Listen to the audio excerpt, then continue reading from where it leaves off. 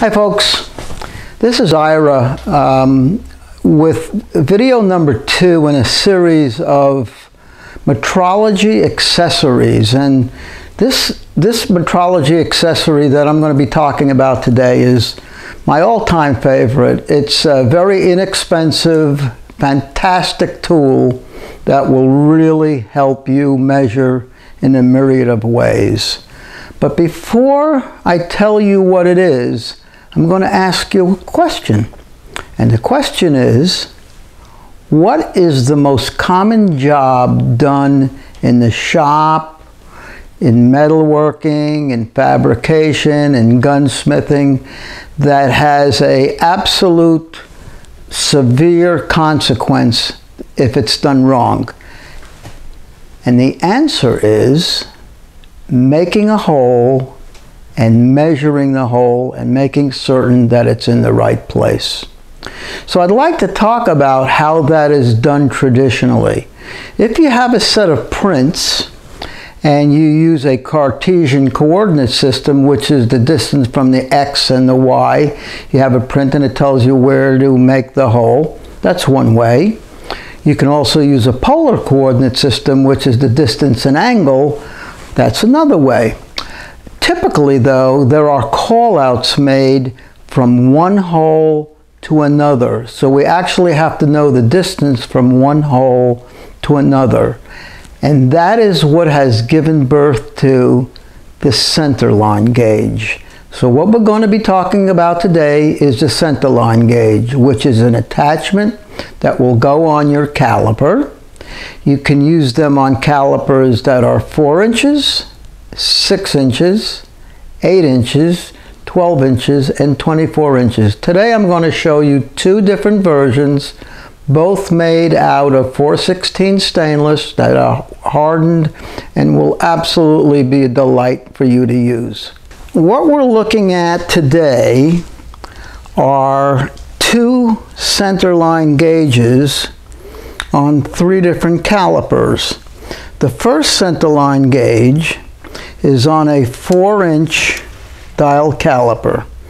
And the advantage of using this on this 4-inch dial caliper is very small. You can get into a lot of different areas that you can't get in with a larger tool. The next one is the larger size centerline gauges that are on a 6-inch caliper that's digital, and the smaller centerline gauges that are on another digital tool that I am going to turn on. And the smaller gauge you can use to measure holes up to 375 thousandths. So on the table today I have a number of artifacts that we're going to measure.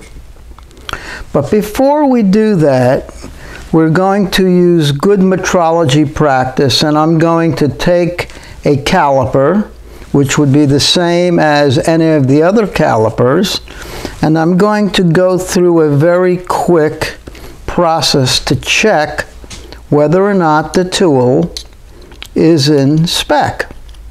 I'm using a 1-inch gauge block, and as you can see clearly, this 1-inch gauge block in the caliper indicates exactly 1 inch, right down to within a few tenths.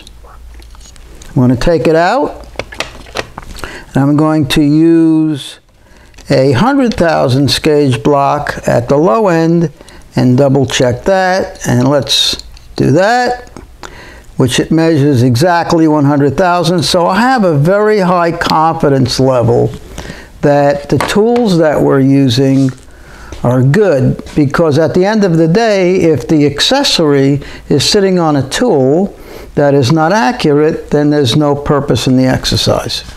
So I'm going to move over here to my left and show you this gauge, which is a wire gauge, and it has a number of holes in it. We're going to measure that. This is a right angle gauge that is used in construction to hold 2x4s and 2x6s and such. There is another drill gauge next to it, Under here we have a Picatinny rail, which is used to hold a scope on a rifle. And to the right we have a gauge that is used, which really is a hinge, and is used in a marine environment. So we're going to start with this gauge, and I have 3 holes in this gauge. Hole number 1, hole number 2, and hole number 3. The first hole and second hole and third hole, they certainly all look alike. So what I'm going to do is take a scale, which is a scale that is produced from a glass master, which is photo engraved and photo etched. And I'm going to look from center to center on hole number 1 and hole number 2. Sure looks like it's 2 inches to me. Next, I'm going to go from hole number 2 to hole number 3. And once again, sure looks like it's 2 inches to me. So at the end of the day, if I was to make an assumption that this was correct, I would just be doing that exact thing, making an assumption.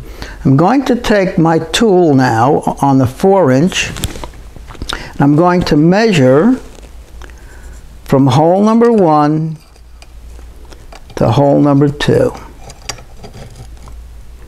And because these are relatively self-centering, they tend to seat. And the measurement that I'm looking at is 2 inches and 13 thousandths. 2 inches and 13 thousandths from center of hole number 1 to center of hole number 2. Now I'm going to measure hole number 2 to hole number 3 and take a look at the difference there. And surprise, look what I see. I see 1 inch, 997 thousandths. A differential of almost 15 thousandths. Now, if that was important and the holes or a tapped hole or some receptacle for whatever you were going to put in that hole was already made, it simply wouldn't fit.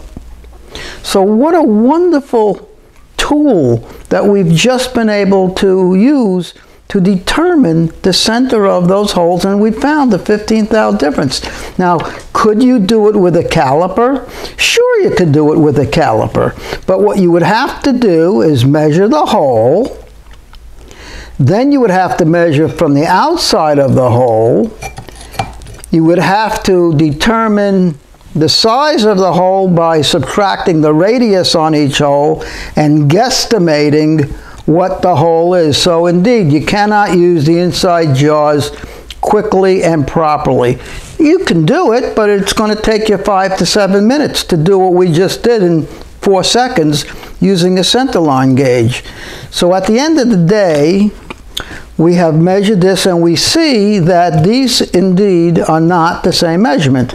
I'm going to just ask my cameraman Jerry to pan over and look at this. This is a precise back that is a magnetic back that's used to hold a part. And the relationship between this hole and this hole is critical. So what I'm going to do is I'm going to measure those holes. Once again, self-centering. And remember, these are hardened 416 stainless. They're held on by screws in the back that are non-marring and have cups in them. So what we're doing right now is measuring the size of that, the distance between the center to the center, and we see 1 inch, 686 thousandths of an inch from center to center. Now, if you were to look at this part over here, we're looking at a base, a Picatinny rail base for a rifle that sells for in excess of $1,000. If we're going to tap the holes for this particular base, they have to be spot on and within at least 2 thou. Now, you don't want to make that mistake.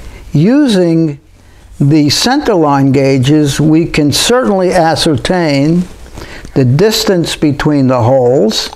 By the way, if you look at these two, you'll see that they are radically different. From center to center, on this particular one, we're looking at 611 thou, and from center to center on this one, we're looking at 873 thou. So if you were going to drill and use one hole as a datum or a location point, you certainly don't want to make a $1,000 mistake by tapping and drilling and tapping a hole on a rifle. So you can see these centerline gauge accessories really are a wonderful addition to a dial or digital caliper. Certain calipers, you have the ability to preset. So you could actually preset the ½ inch, so you're measuring, your datum would be 0, measuring directly to the center. With the dial caliper, we can certainly do it just by attaching them. You could also take this digital caliper, or this digital caliper, bring it out to a ½ inch, lock it, and then put on the measuring tool accessory, the centerline gauge, and do it that way. So these are products that are made in the USA. They are very inexpensive, comparatively speaking. They are once again hardened 416 stainless. Incidentally, if you wanted to use this to scribe a hole or to scribe a distance, you could do that based on the fact that these are hardened 416 stainless, as I indicated before. The last part that we're going to measure is just simply a part that is used in the field of construction. And if you were manufacturing this part and there was a call out on the distance between the two, you could see that I'm reading 299 thou, and I have to add in 500 thousandths of an inch or ½ of an inch. So we have approximately 300 thousandths and a ½ inch, so 800 thou. Once again, in general terms, I would say that these tools, these accessories, are accurate to within 2 thou, possibly 3 thou. It depends on your technique. And remember, a dial caliper or a digital caliper, based on the resolution, in this case 5/10, ½ a thou, in this case 1 thou, is accurate to plus or minus a thou. So in theory, it could be as far off as 2½ to 3 thou.